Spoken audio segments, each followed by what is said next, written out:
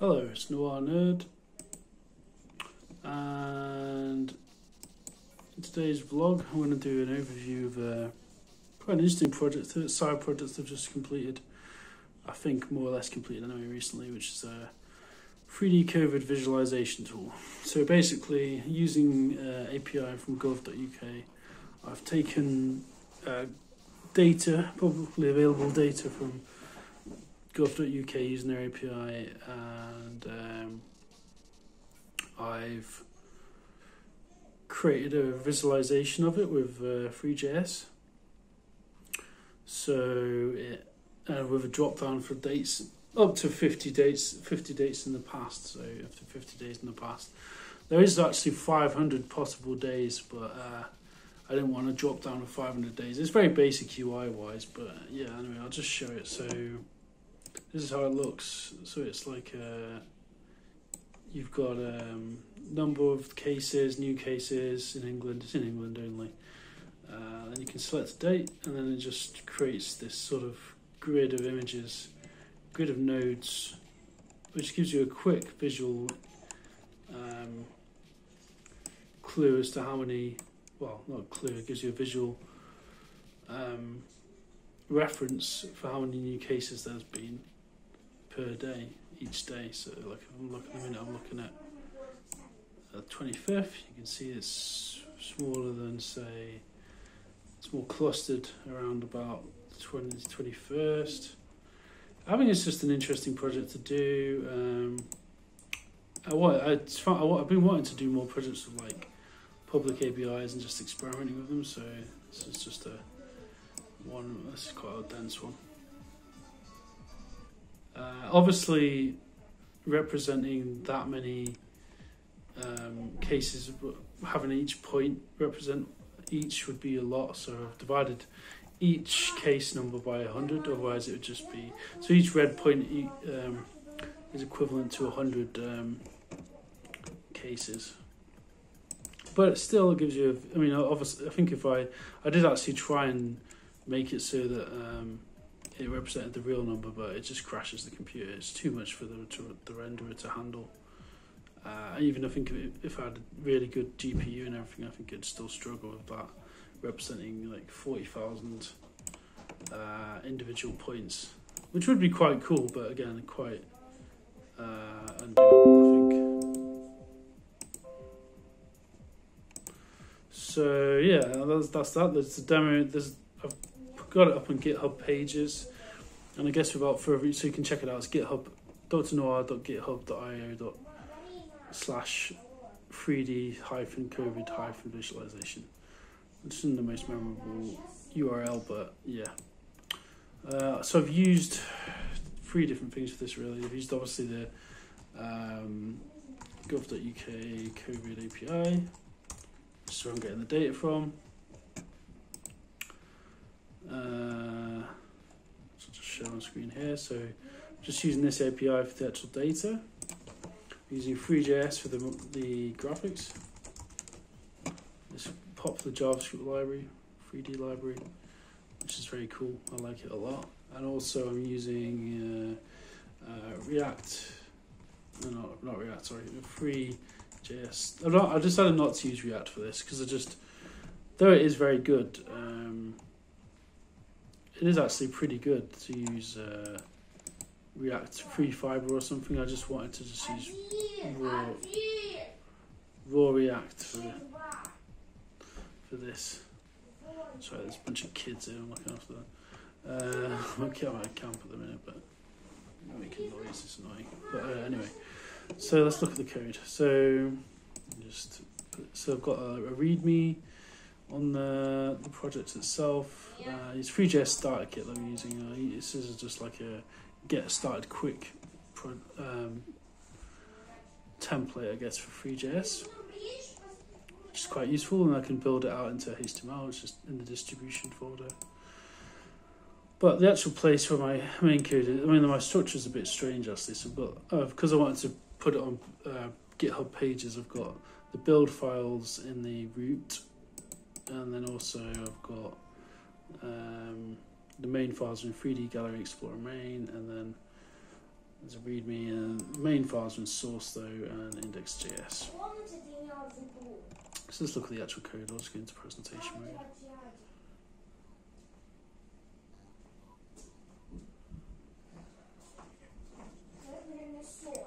Get into presentation mode.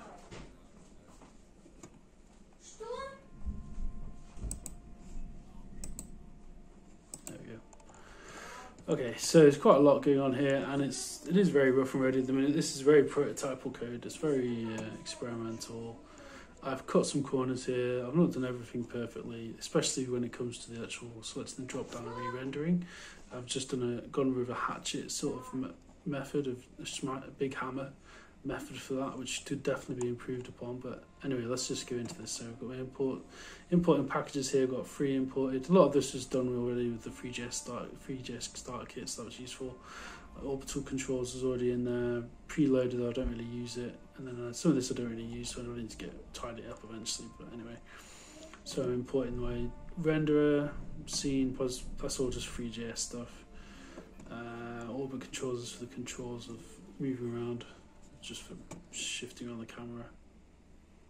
All this is just stuff that's created, was initially in the template from threejs starter kit, so I won't really cover it too much. It's just basically creating the scene, the container, and all that sort of thing. It's pretty standard threejs stuff, so I won't go over that too much really. One thing I did have to do though, to get the actual, because there's an on-click event for registering the drop-down click events, it wasn't working. I think it's something to do with the orbit controls, just to bear this in mind. But adding this, and this is purely a Stack Overflow fix, seemed to fix it. So I added in the camera renderer DOM element. Otherwise, if I just left the line in like new orbit controls camera, it wouldn't let me click on the drop-down box. So that might be something just to bear in mind for projects like this, I guess. And then yeah, this is just a bunch of setting up the lighting, yada yada yada. So this is where I started adding my code. So I'm using Axios for the API fetch to the endpoint. That's just a variable with the endpoint data, and then some filters like filtering by England, and then what data we want. And then I just copied this more or less straight from the example, well, with some variation, more or less straight from the examples on the API site. So more or less it's just completely copied from there. So it's a synchronous call, and you want to get the this data from the endpoint. And then I couldn't figure out exactly how else to do this, but we've got so we get the data, we've got a synchronous call to get the data, the endpoint data, and then I do various things here. So let's just create some variables for like this is so I've got quick access to like the length of the data. I don't really use this, but this is just, I didn't actually use that much, so it's sort of irrelevant. But the important ones is like today data, which is the first result is the in array index 0, so it's result data array index 0, and then new cases, which is the data point for just the new cases numbers, and then the date is just the same thing, just to get the date for today. And then just got some console log in there, and then I do create an empty array called points, and this is where I actually do the graphical stuff. So I actually did this a while ago, so it's sort of not that familiar on mine, but basically what's going on here is a for loop. Takes the number of today, the data cases from today, the new cases for the date, basically divides them by 100, because otherwise, like I said before, it would be just a humongous load.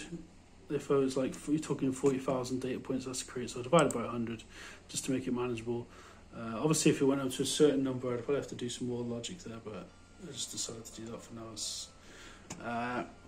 And then you create some random positioning variables, and then this is where I create the particles. To give it a random X position, random Y position, random Z position.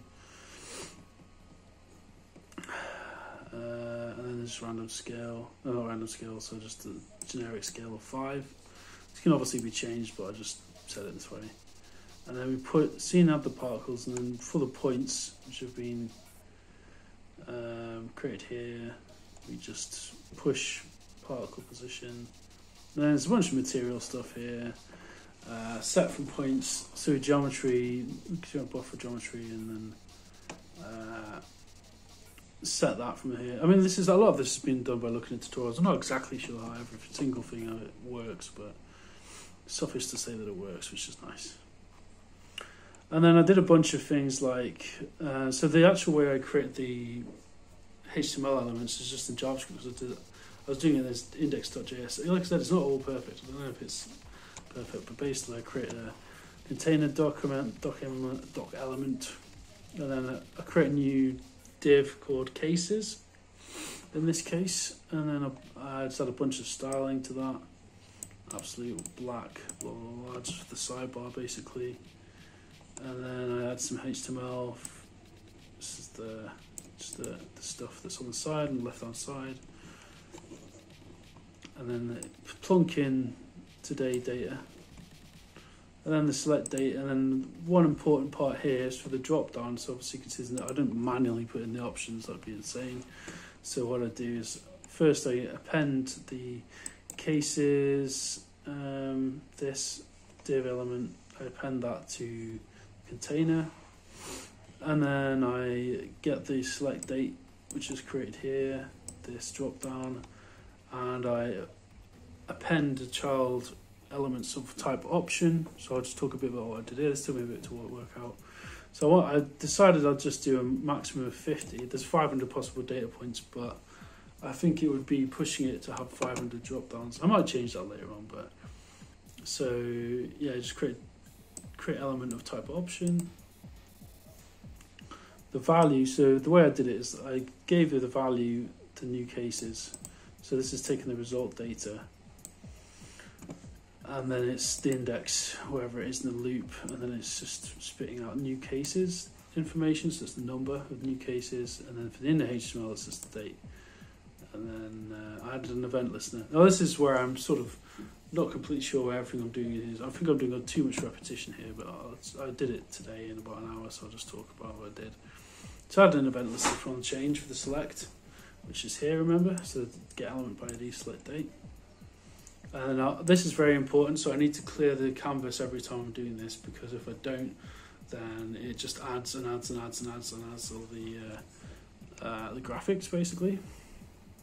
So also added case count because I need to change the number on there, and I've got just a reference to the select date again. Probably, like I said, there's probably too much repetition here. I don't know.